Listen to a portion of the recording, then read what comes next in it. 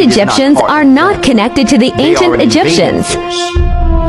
For them to be in Egypt today is equivalent to Europeans claiming America of 3,000 years ago. And they could care less about those temples because, number one, they didn't build them. And from an Islamic perspective, they really wouldn't like to see them in existence.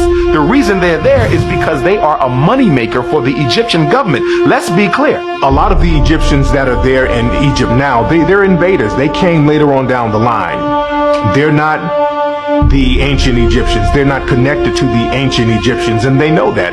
When they're over there, they don't respect the ancient monuments as their own. Like when you go to the mosque over there, they respect the mosque. They're not over there smoking cigarettes. They're not selling things in front of the mosque.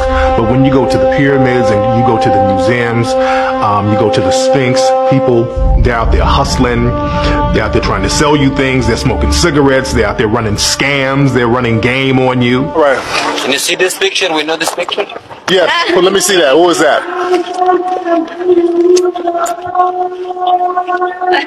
Hold on.